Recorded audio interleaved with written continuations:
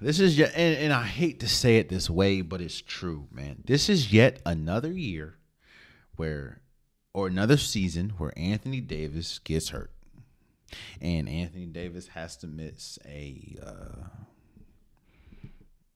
extended amount of time.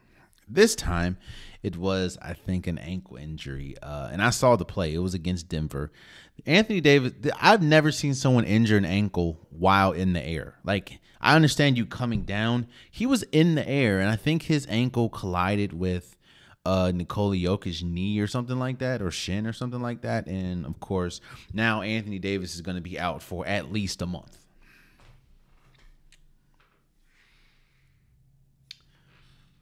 The point, here's the thing. I understand the whole storied franchise. I do. I get it. Of course, my beloved Wizards are not a storied franchise, but I understand the storied franchise label that the Lakers have. You know, all the champions. I think 16 championships. Some of the great names that have walked through the door, i.e. Magic Johnson, R.I.P. to Kobe Bryant, Kareem Abdul-Jabbar, Wilt Chamberlain, Shaquille O'Neal, LeBron James. I get it. I also understand that the ship to blow it up has kind of sailed. It kind of sailed this offseason when you could have got off of Russell Westbrook. You could have got off of some of the pieces. You instead get Patrick Beverley, who hasn't really done much. Lonnie Walker. You know, that ship to kind of blow it up has sailed. Because at this point, what are you getting? Who are you getting? How are you going to move pieces when teams know you need to move pieces? So I'm not talking about. There's no point of talking about blow it up at this point because it's not. They're not in the position to do that. What I'm talking about, and I know they don't want to admit it because of how much they traded to get Anthony Davis. And I also understand Anthony Davis helped and was a big reason why they won a championship in 2020. But I think you have to really sit down and think long and hard about your next move with Anthony Davis.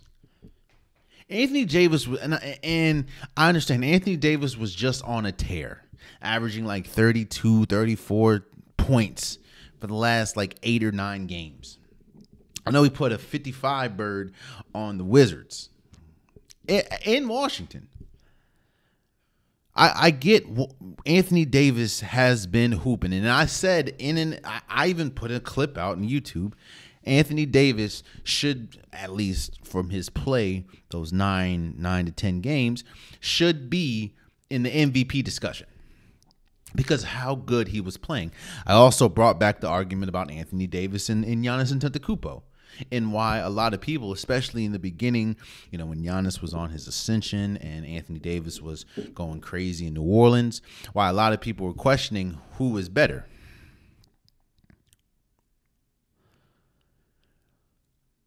But the reason why I think that the Lakers should look long and hard and think long and hard about moving Anthony Davis is because what do we know? What variables do we know about Anthony Davis right now? We know that Anthony Davis is one of the best players when playing. And you can argue that Anthony Davis is a top 5, top 10 player when he's healthy. And we saw it for the last 9 or so games. But one thing that we also know, and one thing that year after year fans, and especially Lakers fans at this point, are starting to anticipate is that injury coming. And that injury that is going to put out or is going to keep Anthony Davis out for an extended period of time. And don't get me wrong. The Lakers understand, and the Lakers know, Lakers fans know, even though Lakers fans can be hella delusional, they're not dumb. They understand that this Lakers team is going absolutely nowhere without Anthony Davis, a healthy Anthony Davis. Even with LeBron James, even with Russell Westbrook, whether you trade him or not, this team cannot reach any heights without a healthy Anthony Davis. A healthy Anthony Davis that is playing to the level that we were seeing the last 9 games and the level that we saw in New Orleans. The problem is, and as Lakers fans know, that when healthy is strong. That when healthy, if available, is strong. Because 9 times out of 10, he has not been healthy or available. Now, some players are just fragile. And sometimes there's nothing you can do. And Derrick Rose, especially early in his career, was fragile. And that drastically affected his career. Brandon Roy, fragile. You can say it's fragile. You can say injury prone, whatever you want to call it. T-Mac, injury prone. Grant Hill, injury prone. Greg Oden, injury prone. Hell, in the beginning of his career, Steph Curry, and Steph Curry's hurt right now. Steph Curry, injury prone. Remember, Kyrie was injury prone. So there's players that are just more fragile than others. But one thing that we can say about Steph Curry is that in the biggest moments, he was there for his team. And that's why he has 4 championships, 2 MVPs. You know what's funny? What's crazy, and one of the biggest reasons why I really think, I'll be real with you, I think the Lakers should trade Anthony Davis. And that's no referendum and no shot at Anthony Davis' skills. I think that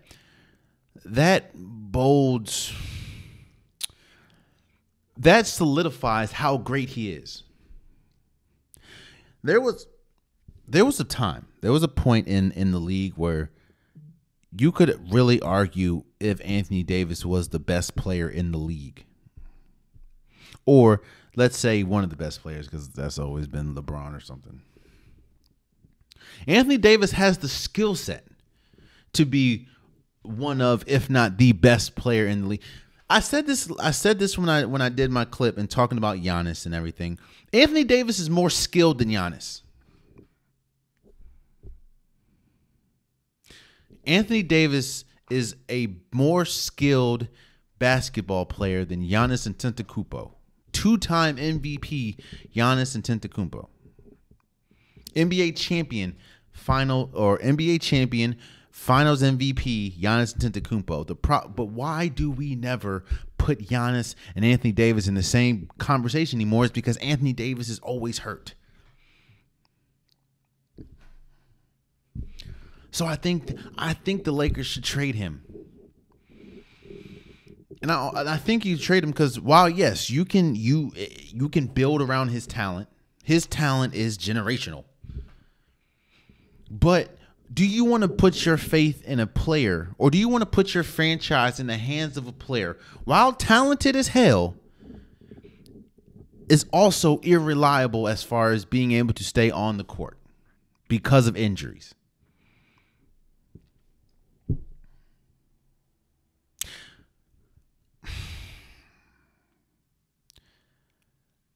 I think Anthony Davis is a incredible player. I just also am a realist about what we've seen out of Anthony Davis, and there's no way that you can tack the label consistent with him because of his injury track. In fact, I'm going to look this up. I'm about to look up how many games Anthony Davis has played, and I can almost assure you that Anthony Davis has not played a lot in the last few years. Let me just look. Okay. Since going to, let's start with 2018-19, when he was his last year in New Orleans. He played 56 games. Cool. LA, he played 62. That means he missed 20 games in 2019-2020. The year he won the championship, he played 36, but of course that was the year that the league stopped and went to the bubble. Stopped for a couple months, came back and went crazy. The year after that, 21-22, the year that the Lakers made it to the playoffs after beating the Golden State Warriors in the play-in, but also getting smacked by the Suns, he played 40 games. And so far this year, he's played 25 and is going to miss about a month.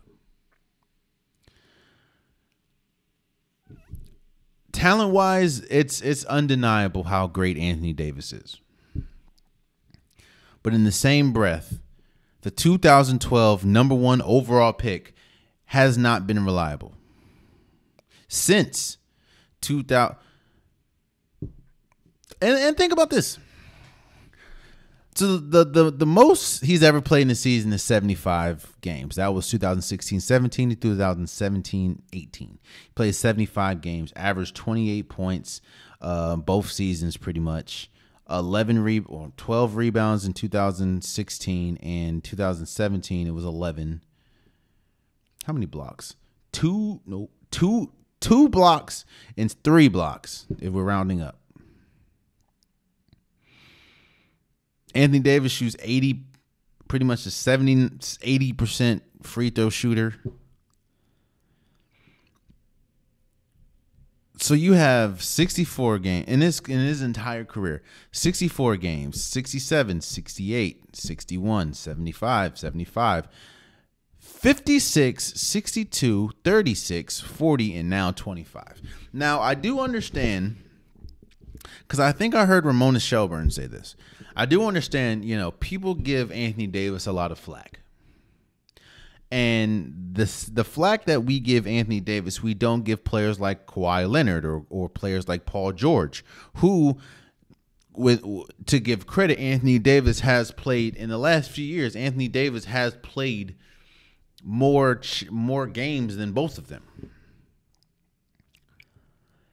But I think one of the biggest reasons why we don't give them slack is because look at the state of the Clippers right now compared to the state of the Lakers.